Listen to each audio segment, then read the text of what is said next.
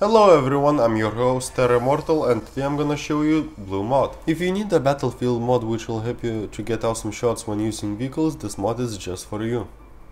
To get started, first download it from the official website, click on the annotation or go to the link which you can find in the description below. Register on the website and then you will have access to the mod. When downloaded, install it and log in while using the account name and password which you used on the website. Wait till it updates, restart the program, and you're good to go. Now let's see how it works. Start your game, and when it loads, start a Blue Mod. A window like this will come up.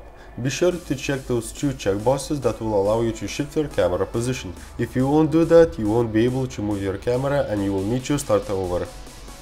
When this is done, go to your game and get inside the vehicle. Be sure to be in first person.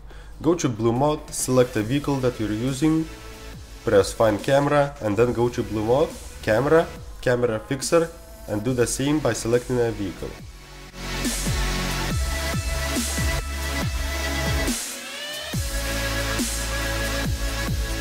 Now, applying the fix is essential. If you won't do that, your vehicle model will look like this, and I don't think that it will be usable.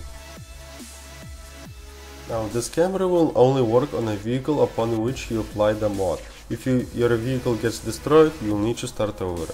Just remember, get in a vehicle, check the checkboxes, find camera, and apply the fix. Sounds pretty complicated, but it's not. If you need a detailed look into Blue Mod's controls, I included a link to the Blue Mod manual, so if you want, go check it out.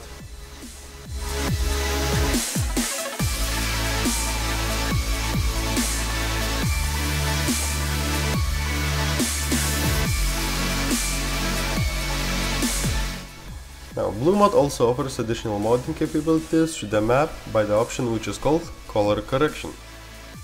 When using it, you will be able to change the colors of the map and even control the movement of the sun. To use this, just go to Blue Mod, Color Correction, select the map and press Sync.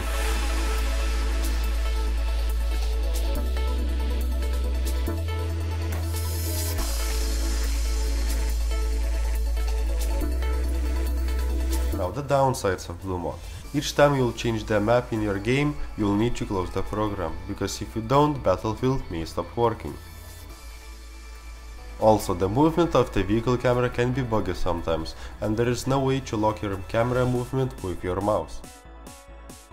If you have any questions about Blue Mod, just leave them in the comment section below, and I will gladly answer them all. Until next time, and as always, stay awesome.